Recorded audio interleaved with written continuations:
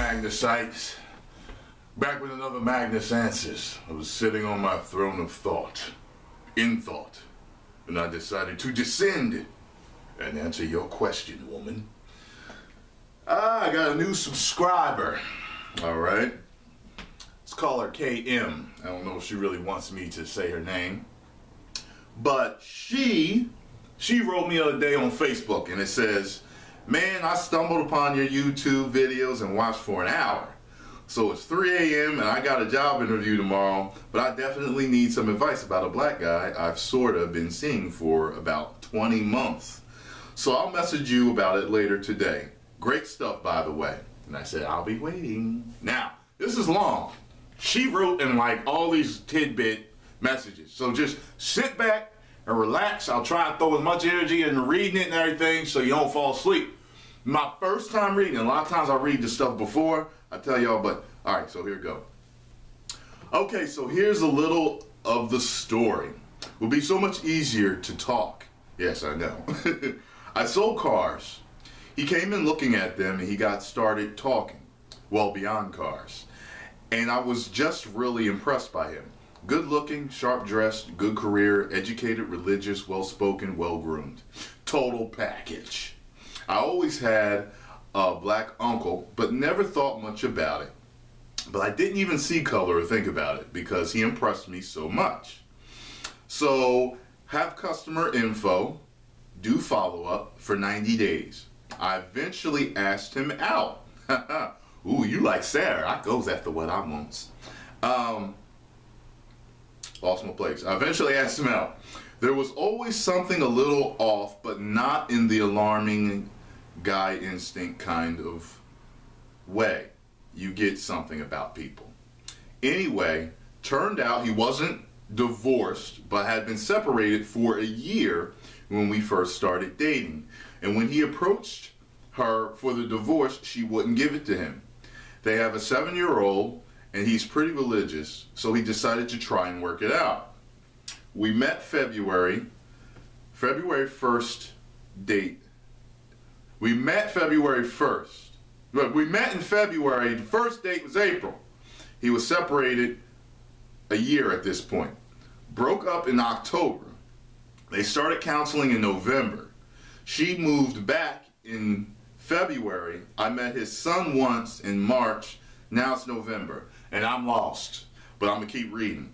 So we've remained close friends, text every day, talk at least once a week for about an hour, have lunch or coffee a couple of times a month. Girl, you dipping into something bad. This man is married. Supposedly, she has severe endometriosis, and aside from the pain of intercourse, no other interest in anything physical. He's pretty religious, so since he decided to give her another shot, he hasn't taken advantage of my availability. Any other guy, and I think he was full of crap, but my guy just doesn't tell me that about him. He's told me a couple of times when we were dating that he loved me. We had already had sex, so it wasn't a play. He's told me then and since he took her back that his feelings for me, that he has feelings for me, that it would bother him to see me with someone else. But he can't do anything about it right now, so he understands if I do. He's afraid of his son hating him for leaving his sick mom or for leaving her and conveniently having another girlfriend right away. He says, and I believe if it weren't for his son, they wouldn't be together. This was the 3rd time she has moved out and left him. Damn. I've never loved anyone like I do him. He's my best friend. His little boy is super smart and sweet. There's nothing about the man that doesn't get on my nerves or that I don't like. I want him. I tell him positive, uplifting, true things about him all the time. I tell him how much I value him in my life, that I'm in love with him. He knows exactly how I feel.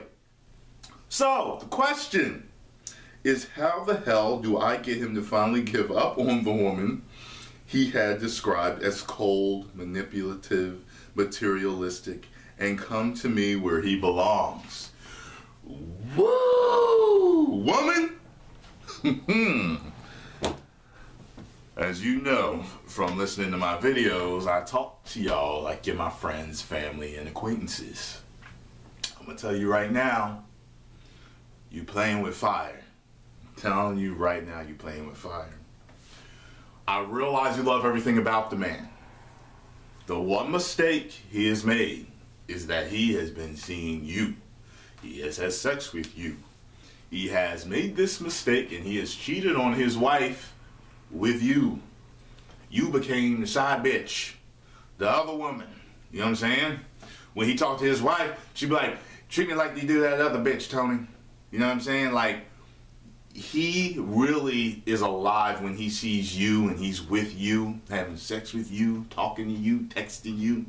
But he's got this woman that apparently he still has feelings for, because I think he would have left her if he didn't still have feelings for her. I don't think that he's using you, although he could have been.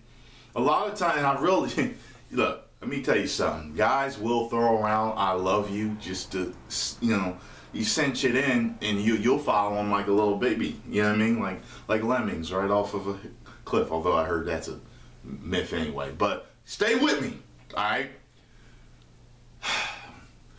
I can't really give you advice on how to get him to leave, because he could just be talking. A lot of times when people are ruled by their anger, they tend to talk shit about the person. I've been even in a relationship with a person where, you know, like when they were angry, they couldn't see nothing else good that I did, you know. And, you know, sometimes people become irrational like that. Like, this woman may have done everything for him, but this, and this irritate him. And over the 7 years, the irritation has grown, and it may be small irritants, and he just wants to get away from it. You know what I mean? And he could be exaggerating a lot of the things he says about her. I'm not saying that he is or isn't, but I'm telling you, from being in different relationships and knowing how people think, how people react, and they end up doing stupid things behind their partner's back to make themselves feel better. You know, I personally, if you look, girl, look, it's me and you right now. Look, okay, we the same cat. We looking in each other's eyes, all right? Me and you gonna talk this out. Look, you my friend right now. I'm telling you, girl, you need to find another man to date and to love you. I'm telling you right now, because you don't want to wait around and miss a great opportunity. Now, you apparently said you asked him out. So you like I said, you like Sarah. You go after exactly what you want. So the next man you see that looks fine and professional and sexy, like Tyrone Magnus, you need to stop him. You need to say, look, I was checking you out from afar, and I can see your greatness. Would you like to go out to eat for brunch? And he's going to say, yeah, because men ain't used to being asked out, unless he's married or something. So, well, this dude. Anyway, you got to think. You know, a lot of people never, ever, ever think about this. If he did it to her, what makes you think he won't do it to you? Now, you done known him for 20 months. That's a long time. So I'm sure you do by this time know him at his core. But I'm just saying, you don't know, after you two get together, I mean, shit, he's going to say you two do get together. He leaves her. She got the son.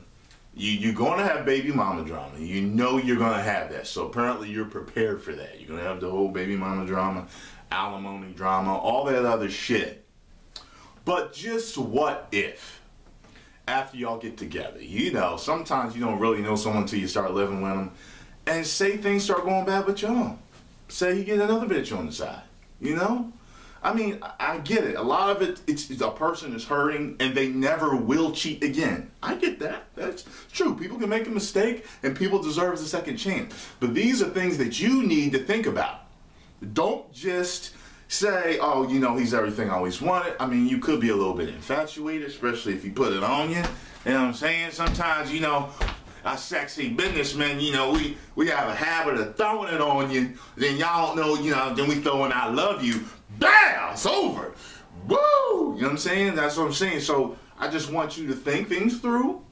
Think things through. You seem pretty level-headed, able to communicate, you know, your story to me. But I just want you, I don't want you to get hurt. I don't want you to be like, you know, running after this man as the side woman and, you know, and get hurt. You know, like, I know some people who, you know, they got together and the girl was the side woman. And the man did eventually leave. He had children. And, but shit started happening later on. And there was another woman. And that other woman said, the way you got him, bitch, is the way you're going to lose him. I was like, woo! Like, you think about that for a second. See, a lot of times that karma boomerang goes out, comes back, smacks you right in your fucking face, splits all your shit, knocks all your fronts out, knocks them all out.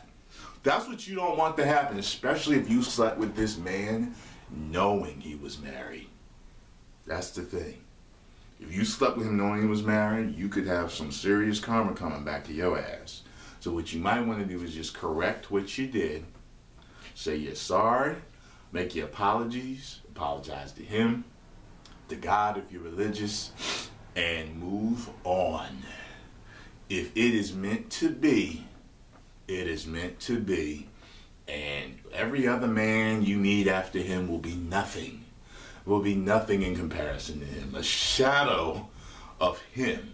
Like if Sarah were to leave me, every man after me would be only a shadow, a cheap imitation, a nobody, a nothing, a peon compared to me. But you'll realize that, and guess what? Magically, at some point, he and you will reconnect, and he will be good with her, good with his child, separated, divorced, and you and him will have your family together finally at once. But if it don't happen, it don't happen, and don't worry about it.